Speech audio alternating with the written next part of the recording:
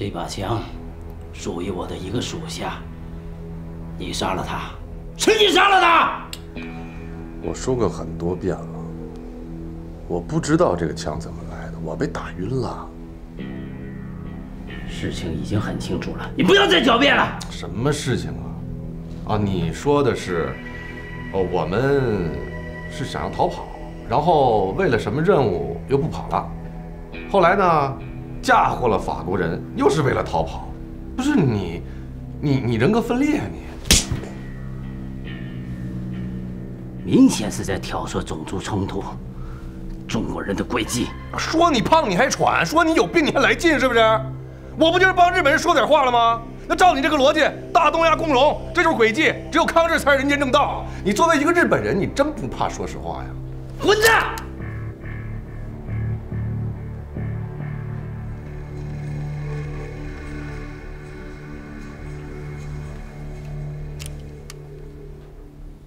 入室盘查，你们夫妻打架，随后你上4楼碰到我的手下，并声称要借枪杀掉你的丈夫，这一切似乎都很合逻辑。可这背后呢？4楼之上便是楼顶，在此期间，文姓要犯就是从那里逃脱的。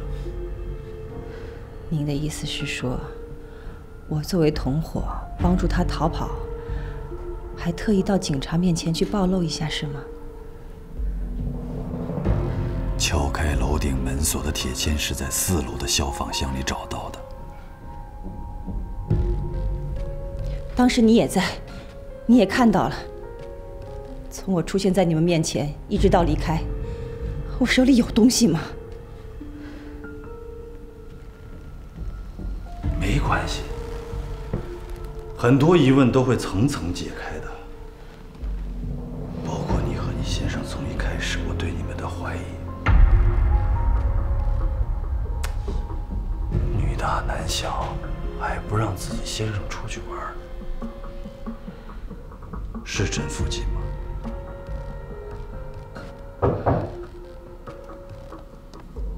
窦警长，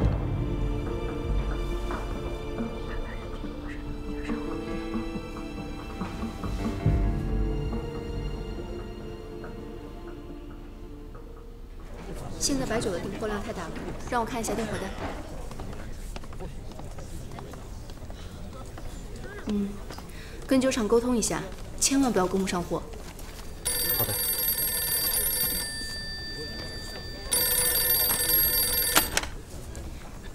你好，这里是华强商行。我是高兰市警察局的窦世霄。有一名男子涉嫌走私违禁物品，并声称是贵公司的总裁王博仁。我希望你们在邮寄他的照片和身份资料之前，先跟我口述一下他的体貌特征，以便于我方进行初步的辨别。对不起，首先我行是东印度公司控股的华企，不存在走私的概念。其次，鉴别王博仁先生是否被人冒名，应该由您来描述此人的样貌特征与我核对。小姐，你想率先得到他的体貌信息，是有什么难言之隐吧？这年头骗子太多，尤其是办警察、办海关的。东印度公司有了这个招牌，走私都他妈合法。大家来一下。1047那边出问题了，具体情况不详，我们需要暂时杜绝对方再次核实信息的可能。民国17年，东印度公司控股华强商行，在山东作为它的交易中心，我负责所有在华业务的管理。民国21年7月，我结识了现在的太太陈佳莹。由于她在关外没有亲眷，所以我们在山东举办的婚礼。同年，经校友铃木久美推荐，她回到高兰，就职于南铁株式会社。大同元年，她调回东亚经济调查局。直到今天，我们夫妻都属于两地分居的状态。但是为了支持她的工作，我王博仁无怨无悔。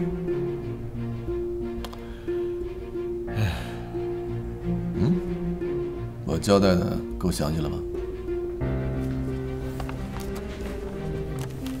这是之前与东洋经济调查局的通话记录，他说的内容吻合。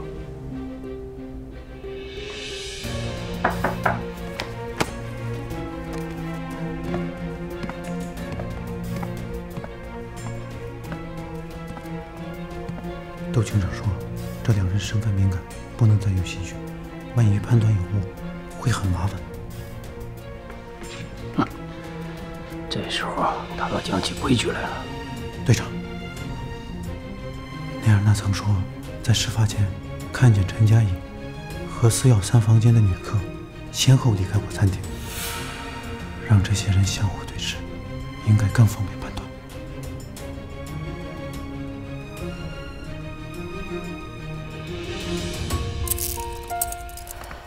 没事啊。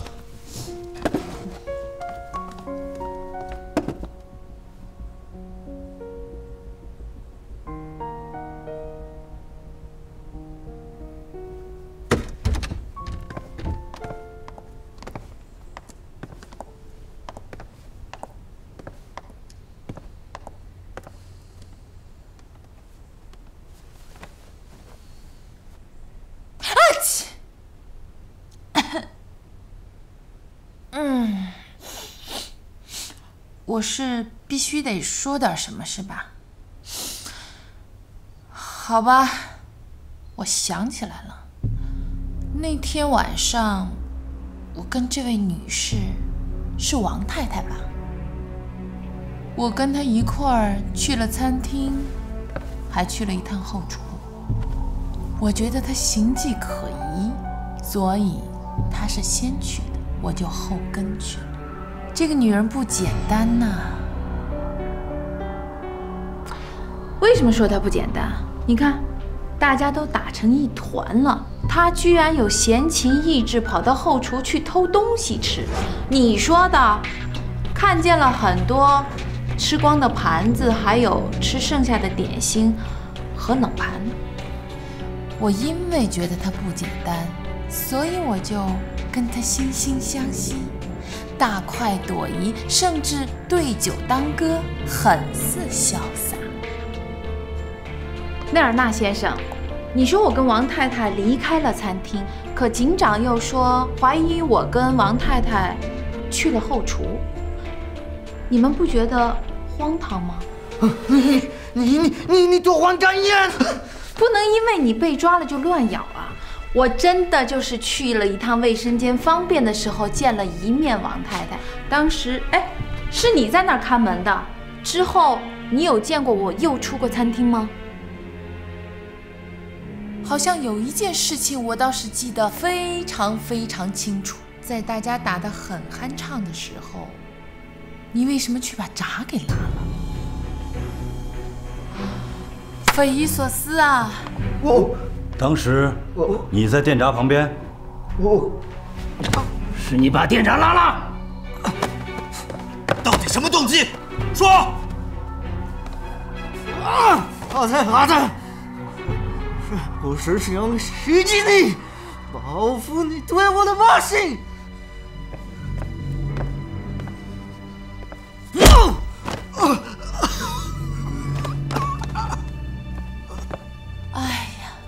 这个逻辑，你相信吗？反正我是信了，但是很抱歉，我的胃翻江倒海，我很难受，真的没有时间在这儿跟你们浪费。我可以走了吗？可以了哈，再见。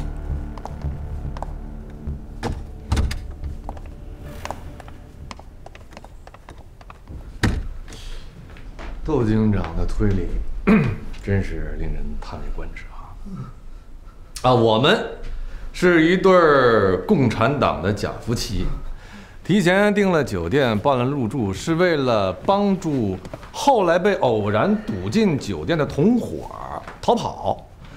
完了呢，还不一起跑啊，还非常挑衅的回来抢了枪，杀了人。在宪兵队赶到的时候，挑唆打架，燃放煤气，发出巨大声响，以非常华丽的姿态束手就擒。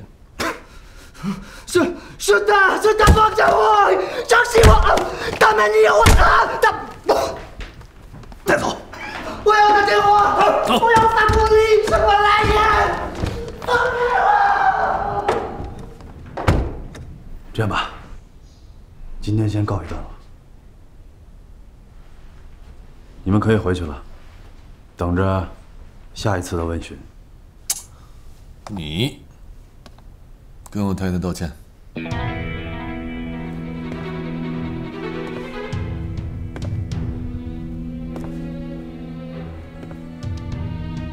你再说一遍，你们在没有证据，甚至推理都不能自圆其说的情况下，对我和我太太刑讯逼供，你给我道歉！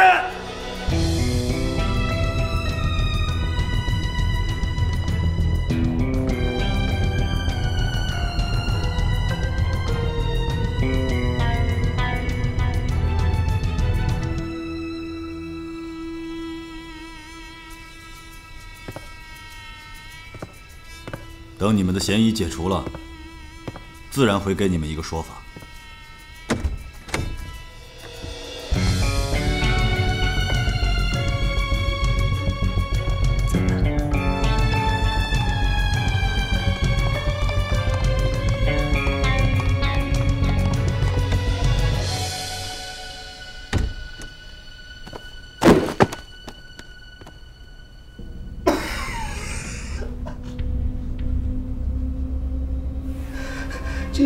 请给法官领事馆打电话，请帮我给个打电话，我求你们，我求你们！杜先生到！只给水不给饭，不许睡觉，连眨眼都不行，除了说实话以外。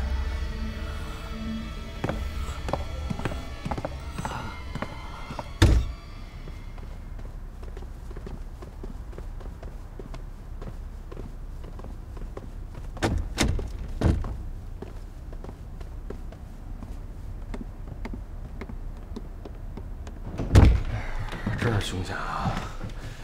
着急忙慌的就把那傻娘们给忘了。幸亏啊，他也怕惹祸上身。但不管怎么说，这法官现在说什么都扯淡了。你凭什么陷害他？你完全可以自己引爆煤气，跳窗而逃。你干嘛非要拉一个替罪羊？哎，我发现你这大脑袋一会儿人脑一会儿猪脑啊！我们脱身以后，是不是得留个余地逃出这个城？不用他拖着窦玉霄，他一个电话满世界设卡，往哪儿跑？出去有出去的办法。你栽赃一个无关的人，你什么东西？他也是爹妈生爹妈养，凭什么替你遭罪？他命里就有这一劫。你无耻！你脑袋有病啊你！啊，自己都保不住了，还管他？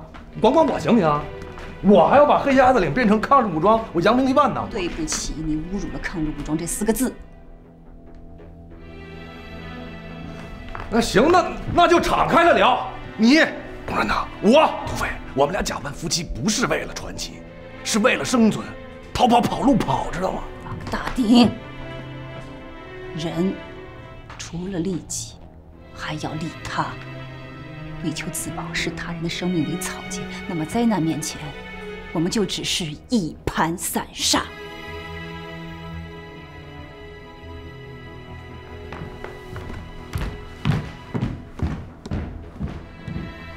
够劲儿，有味儿。窦警长，你确定那尔纳就是文心要犯的同党吗？共产国际，啊，无法准确辨别的时候，我会本能的同情没有串供可能的一方。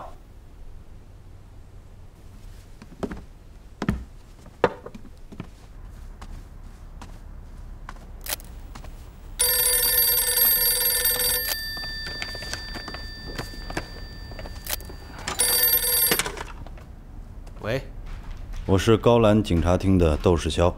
我是青岛市公安局杨敬哲。华强商行刚刚遭受几名排外学生的打砸，现场已经封闭，职员也已疏散。如果有联络需要，请请与市局接洽。华强商行突然出事儿了，这么多巧合碰在一起，只能说明一个问题：配合的太完整。那个姚红是什么背景？饭店的人说他是畅销小说作家，版税丰厚，并且很受追捧。据说，在与他频繁信件往来的读者和笔友里，不乏日裔人士，包括香指静安将军。哼，香指将军还真是好学。只是一些读者，就不要太多顾虑。是。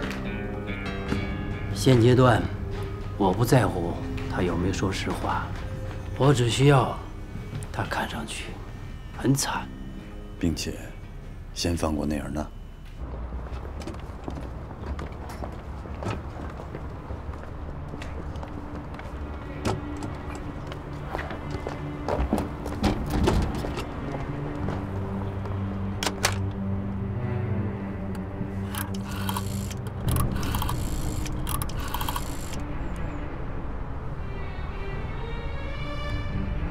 哎，小琴，小琴，你别挂，别挂。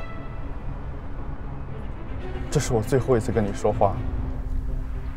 我知道你是千金大小姐，我配不上你。我只想告诉你，在我即将浪迹天涯的时候，我唯一想道别的人只有你。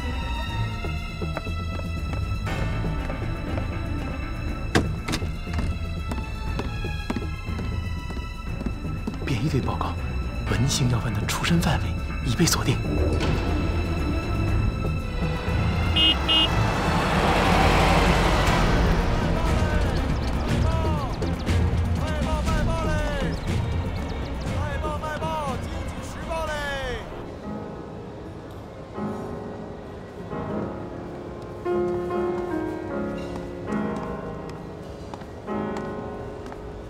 哦，听说你的手腕受伤了，你还有心情跟我一起玩牌吗？这家打出了日本人，貌似同盟中的各怀鬼胎。你不想听听吗？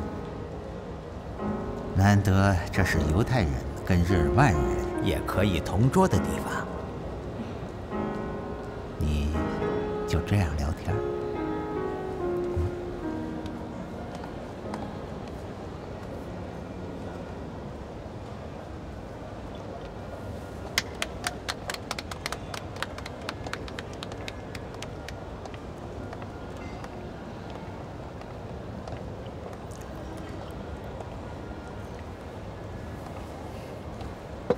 请慢用。看到我昨晚战斗力了吗？年仅800，人就1打4。哼，德国人跟你一样，是有大家来刺探别人的态度。该死的法国佬，搅得大家都越来越神经敏感。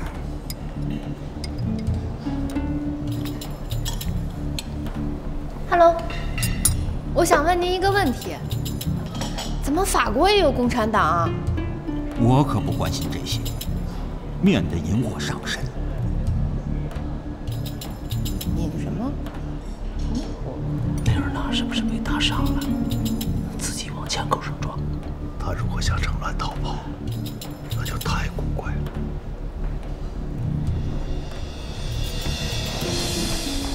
Hello。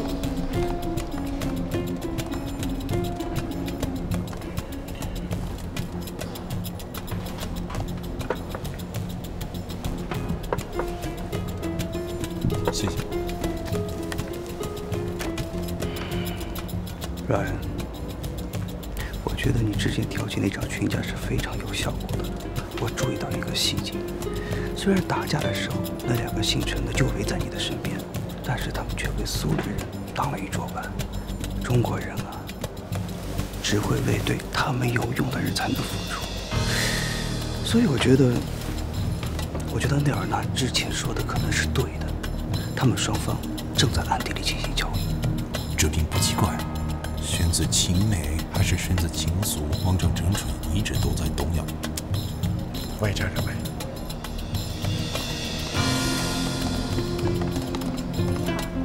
杨红女士，请跟我们走一趟。没问题。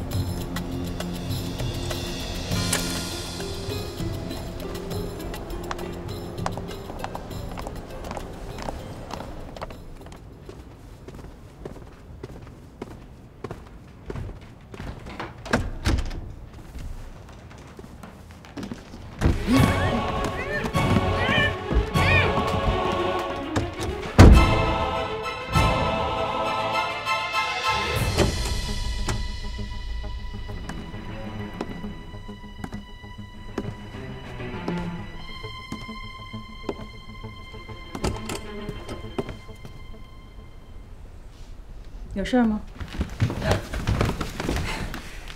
又来了你！放开！做我的女人，双宿双飞，黑瞎子领咱俩一起当家。哎，放开！哎呀，暴露了我一个人扛，还记得这句话吗？够利他吧，但前提是，咱俩得是一家人。又来这手！王大庭，我告诉你，如果这样的事情还有第二次，我一定拉上你从楼上给跳下去。这就是第二次。人渣！我警告你啊，别让我再听到“人渣”这俩字儿。人渣！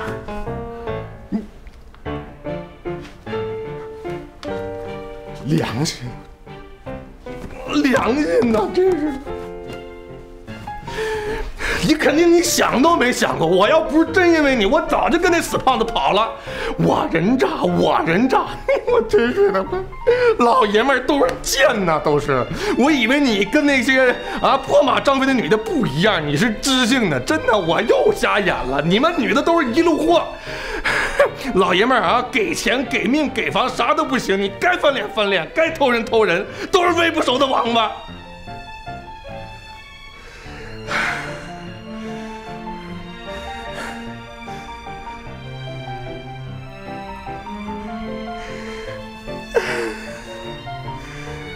宣泄完了，扯平了，你先出去吧。待会儿我们俩商量一下怎么应对下一步的事情。商量什么呀？我伤自尊了我。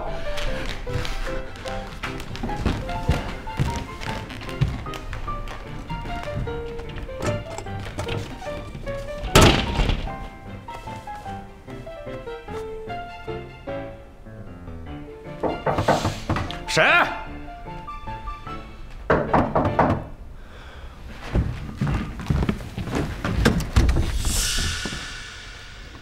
老太太换衣服呢，不方便。不，找你，想跟你单独聊聊。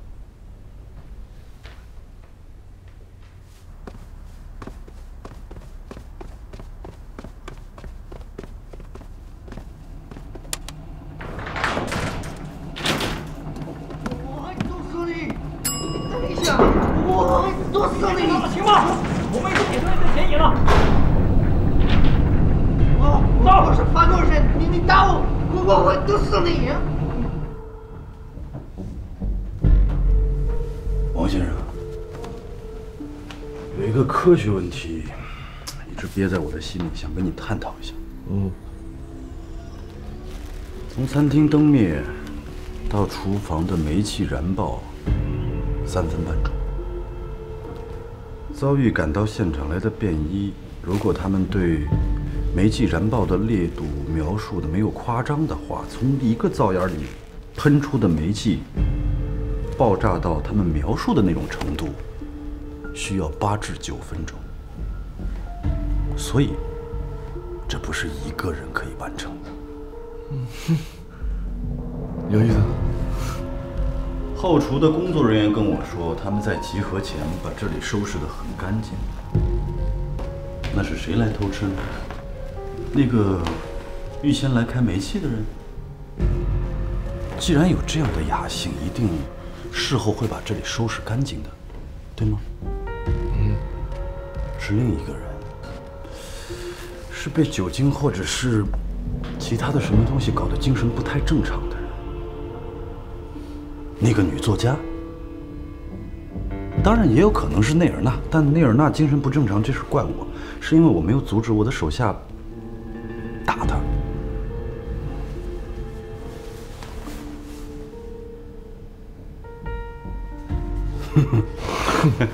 瞎猜啊，瞎猜。但不管怎么说，这个人一定让预先来开煤气的人烦透了。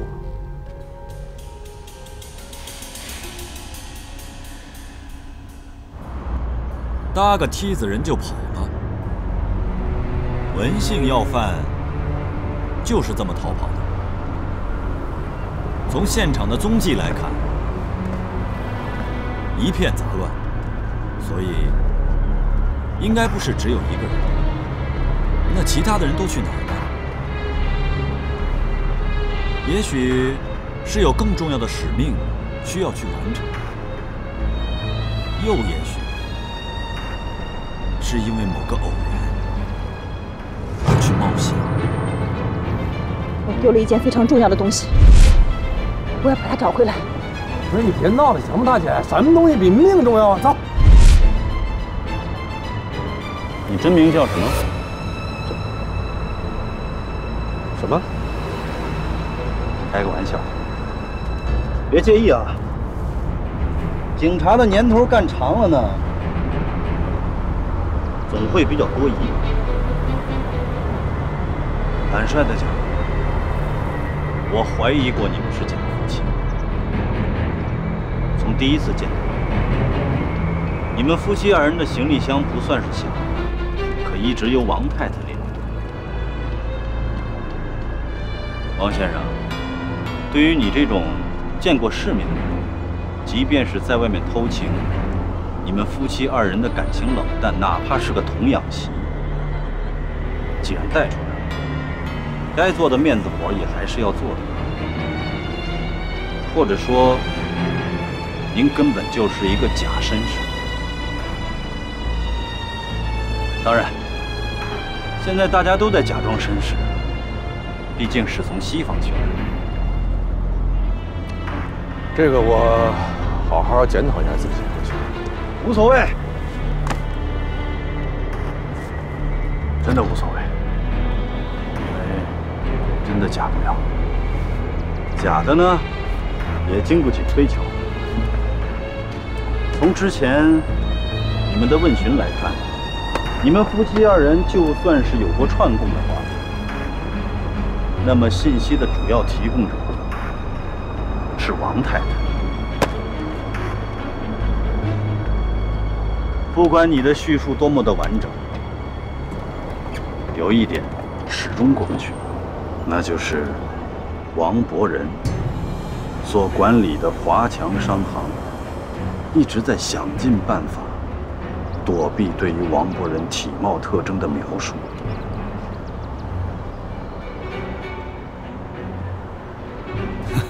开玩笑。怎么样？我的推理还行吗？写小说还行，那就是还行了。扯淡！要是没有证据，怎么可能有这么完整的推理？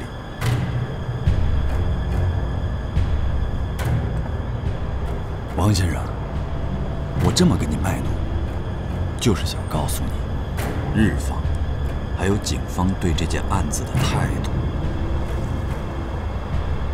饭店里有共产党，无论如何都要挖出来，这是铁任务，其他的都无所谓。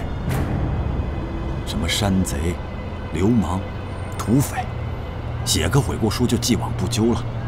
现在这个社会，礼崩乐坏，怎么玩的都有。但是，千万别沾上那3个字，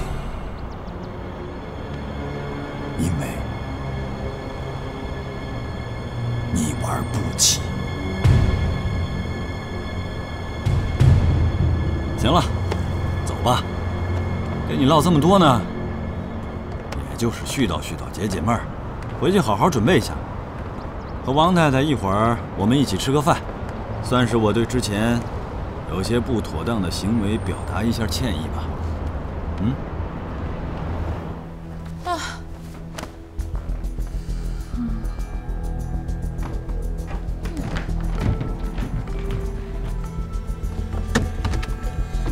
都进来。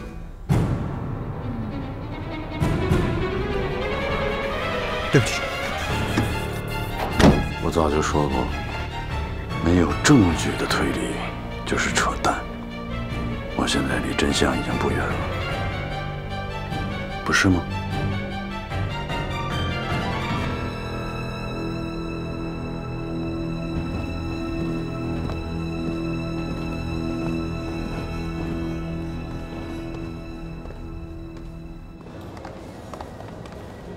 亲爱的，抱歉来晚了。然，我听说那样娜已经安全了。真的吗？啊。他如果被日本人给捉抓了，可是你我的损失。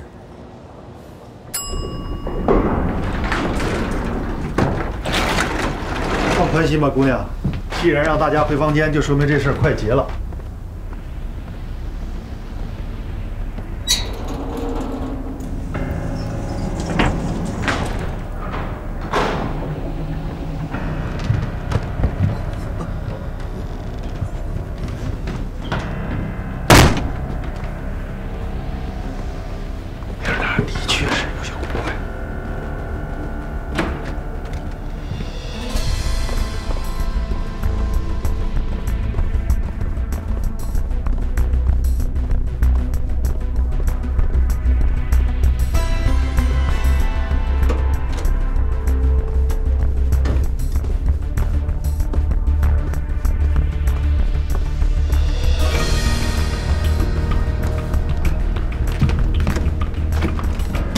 窦书乔跟你说什么了？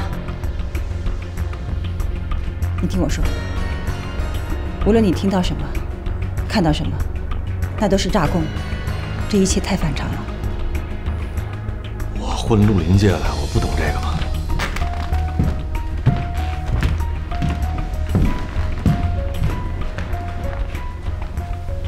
我们要好好商量一下，之后的问询怎么回答。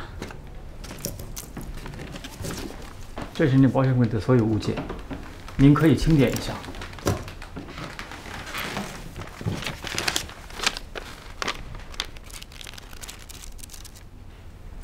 别以为这样就能息事宁人。虽然我是共产党人，爱好的我不会上白看你说的。内尔纳先生，这天塌下来有个儿高的顶着，你威胁我，没用。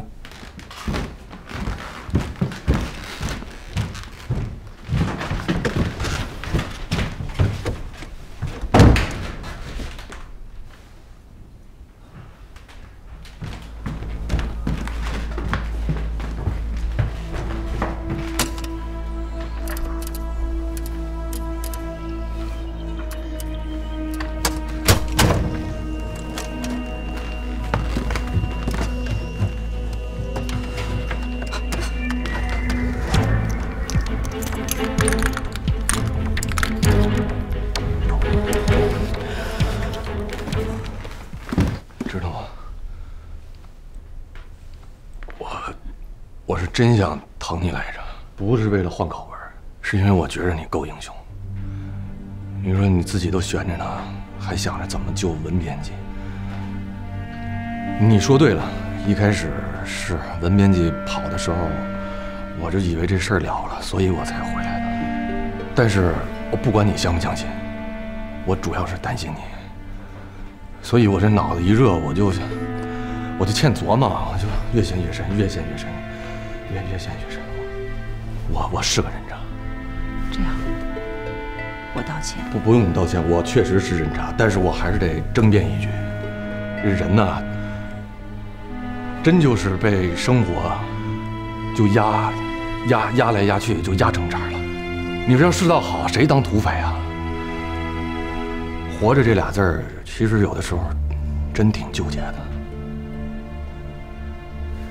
咱就别自欺欺人了。临时搭伙，经不起刨根问底了。我怎么都能活，但唯独跟共产党，我玩不起。窦师校跟你说什么了？咱别费心了。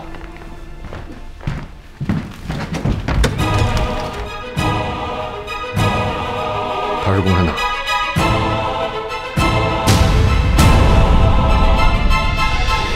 队长，一切都已处理妥当，请您放心，而且一切都在我们的掌控之中。正如我所料，杀鸡害猴。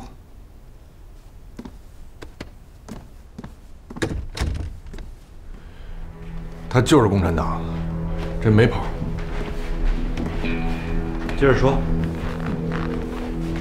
啊，我呢是路过和平饭店，要喝杯咖啡的，然后他就跟我搭讪。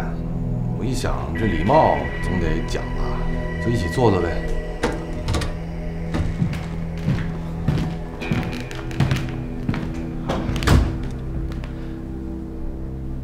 啊，那个是我跟他搭讪，因为我一看他长得冰清玉洁的，就挺像国外那种演电影的，我也没见过这么好看的呀，我就跟他搭讪。然后刚开始他爱答不理的，这时候你们不就堵上来了吗？他态度就立刻变了。他说她丈夫没来，这房间订的是俩人的，你们盘查起来呢，他说不清楚，就恳求我，让我给他当假丈夫。还暗示我说可以像真夫妻一样。你这个混蛋！老实点，坐下。人渣！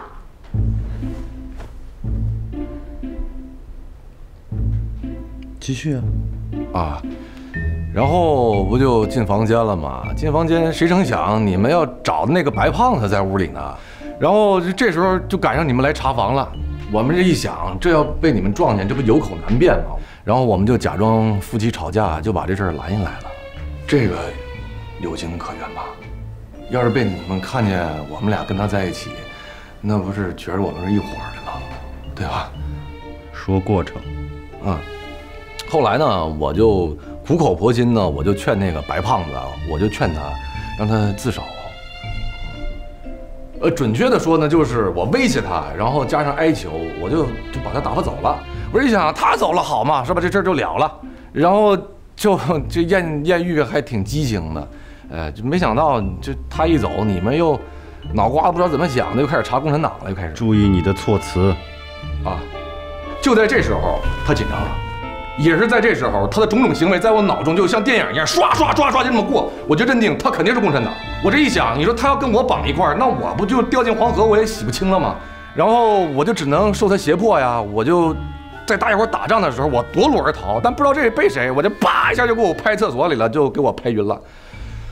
就是真是幸亏你这个教导的好，给了我勇气，让我就是勇敢的就揭发他，没让我在这条路上越走越深，走上一条不归路。你听懂了没？陈女士说的一点都没错呀，你确实是个人渣啊，如假包换。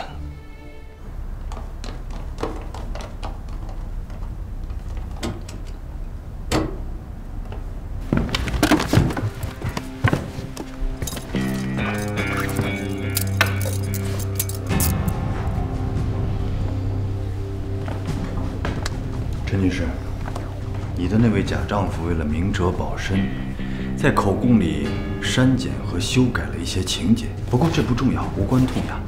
重要的是接下来你会提供什么样的情报？别对我用刑，那要看你什么态度了。直接杀了我。什么？或者把那混蛋的舌头给割下来剁碎喂狗。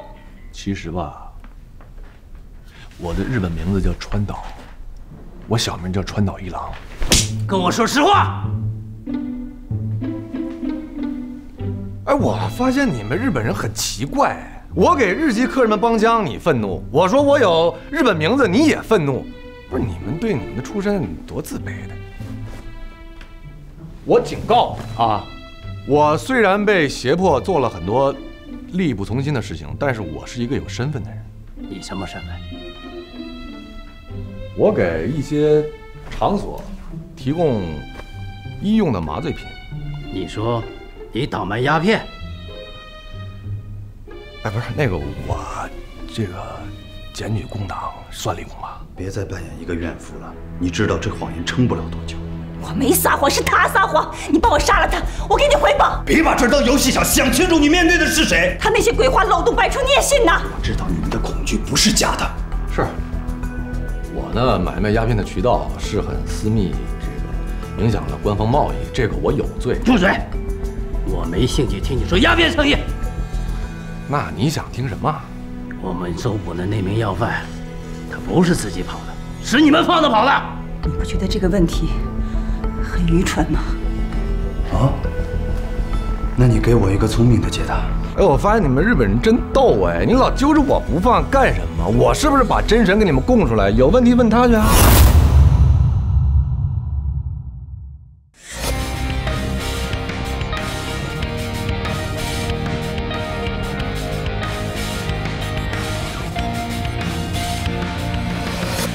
在风雨中游走边缘，一路上的曲折盘旋，每一处伤痕都美丽，明白艰险只在瞬间。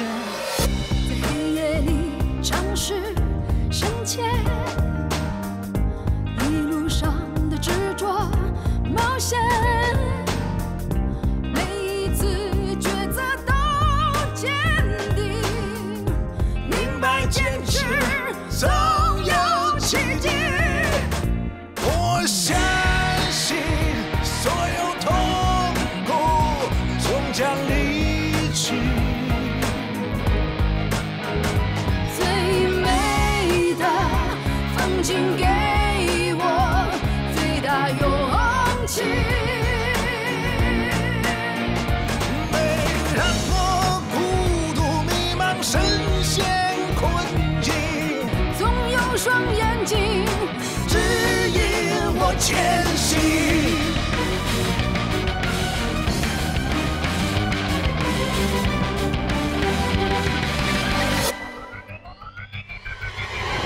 在黑夜里的城市深切，一路上的执着冒险，每一次抉择都坚定，明白坚持总有奇迹。